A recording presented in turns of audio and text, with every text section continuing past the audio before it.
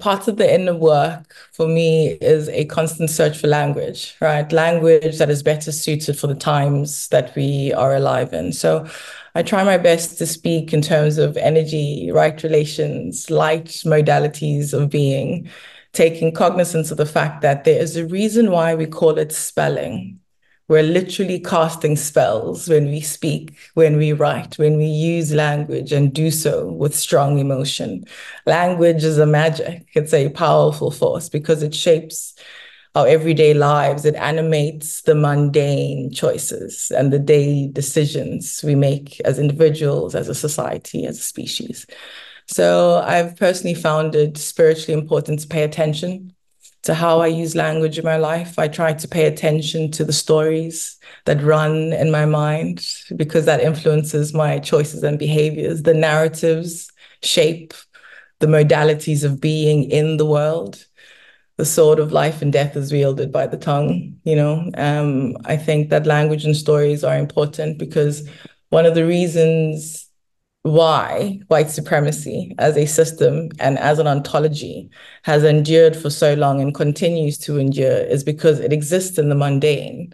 It lives in the everyday who, what, and how, who we are, who we speak to, what we are, what we speak to, how we are, and how we speak. It's made stronger in the choices of phrases we use unthinkingly. For example, one of my pet peeves, I found that the phrase to play devil's advocate is always followed by some devilish situation. And so for me, I always immediately ask, who is this devil? Why are you their advocate? And what makes you think I want to play this game with you? I don't play games with the devil, nor do I have patience or tolerance for his advocates. So whenever I hear someone say this to me, I immediately know to have my wits about me around this person because they clearly do not have consciously guarded their spiritual doors. And the conscious guarding of spiritual doors, I found, requires balance. Yeah. So my name is Ashanti.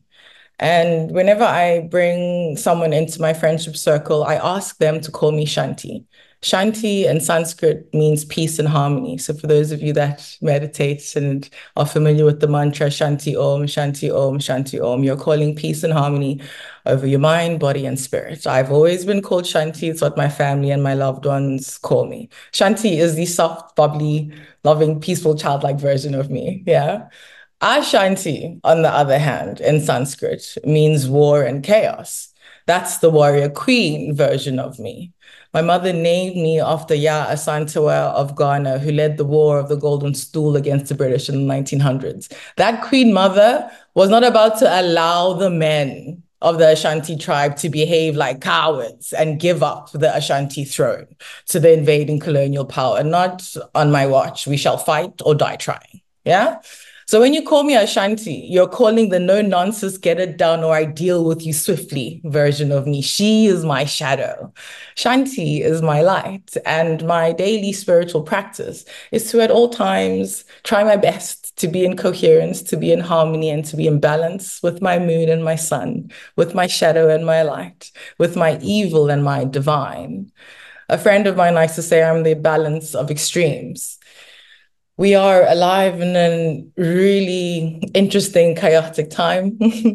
And we are all complicit in one way or another in creating and upholding a, civilization, a society, a center of normative values where evil, bad behavior is accepted and deemed part of our nature, of normality, of our reality. Yeah. And while I may not necessarily disagree that there is evil in human nature, I think part of the complexity of being a human is our capacity to grapple and deal with darkness, with really murderously evil energy and alchemize that into higher energetic frequencies.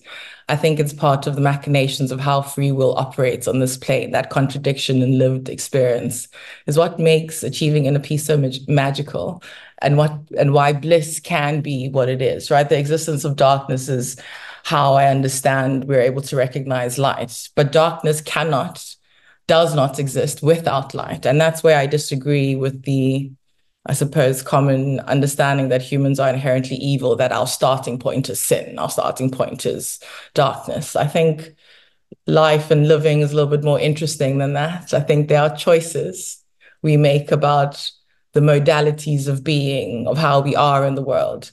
There are modalities of being that we are taught and socialized into. And then there are the modalities of being that we choose on the day to day. So the practice of the Zulu principle of Ubuntu, Umuntu muntu ngabantu, I am human because you are human.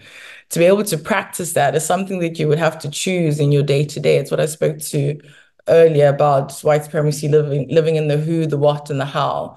Who we see as other and what we believe that makes them other shapes how we engage others. And practicing the principle of Ubuntu means understanding that there is no other. For all comes from one source. The essence is the same. I am who I am because you are you. You are a reflection of me and vice versa. And so to try maybe put that in the context of racism and race, narratives of race. So the overarching narrative is that white people are superior and Black people are inferior. And so if you, as a white person, wake up with the conscious belief in your racial superiority, there's a particular way in which you're going to move through the world. There's a specific energetic pattern that comes with that belief. And so anything you do or say as an ally in that belief will not translate as allyship, it will translate as racism. Yeah. And then on the other hand, if I, as a Black person, wake up with the conscious belief in my racial inferiority, there's a specific way I'm going to move through the world and a specific energetic pattern I'm going to carry that will ensure that every single encounter I have with a white person, racist or not, will result in my feeling and being victimized, which then legitimizes the white man's burden to help those victims in need. And therein lies the rub. You need both racial narratives. You need the conscious spiritual acceptance and agreement of the people to uphold that system, right? You need the Black person to agree and accept in their inferiority for the white person to be superior. And I think that the future of consciousness depends on our collective ability to recognize these things for what they are and to let them go.